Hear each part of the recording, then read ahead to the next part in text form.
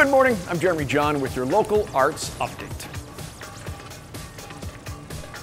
Prairie Theatre Exchange is celebrating 25 years of Robert Munch magic on stage with a time-traveling adventure. PT brings us the latest adaptation of Robert Munch books to come to the theater with Munch Upon a Time. If you're going, they would like you to wear your pajamas to the party. You won't be the only one. It's adapted for the stage by Debbie Patterson. The show is made up of 3 Munch classics: The Paper Bag Princess, oh, it's so good, David's Father, and The Fire Station. As well, you get 2 new books on the stage: Give Me Back My Dad and It's My Room. It's just full of shtick. I think of them as almost like cartoons. There's some funny stuff for adults, and then there's really zany, wacky, humory stuff for kids. We laugh a lot, and I think that's... And seeing, working on a play for kids, you want to be able to direct it through kind of the eyes of a child, and that's always a lovely place to be. Tommy? Move over Santa Claus, Pippi Longstocking is coming to town. Well-known local dancers are teaming up for something truly original. Pippi Longstocking, the story in dance at the Gas Station Theater. Pippi is a carefree girl who dances her way through life, her imagination leading her on one adventure after another. It's inspired by the collected stories of Pippi Longstocking. It's a story about courage, acceptance, and individuality. I think it offers a different choice for people, and it is unexpected.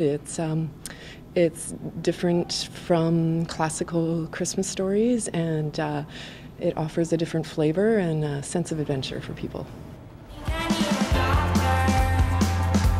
Local soul pop duo Imaginary Cities has invited some friends to the Pyramid to put on a great local music show and to celebrate the holiday season. Earlier this year, Imaginary Cities took home a Western Canadian Music Award-winning Pop Album of the Year for their latest release, Fall of Romance. Joining them tonight at the Pyramid will be indie pop outfit Federal Lights and pop rock pair Mise en Scene. Deck the halls with boughs of holly. And there's no shortage of holiday shows this weekend as JP Ho's annual Ho Ho Ho holiday show returns to the Burton Cummings Theatre tomorrow night.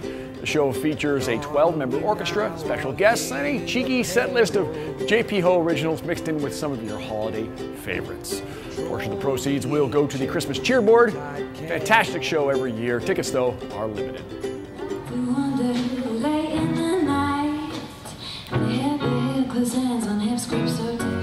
Winnipeg will welcome singer-songwriter/actor Brooke Paulson home for the holidays. After moving to Toronto for work, Brooke and her ukulele return to the Park Theatre for a hometown show on December 30th. You probably know her from a role on HBO's hit series Less Than Kind. She's also made an impact on the Canadian music scene, performing at showcases right across North America.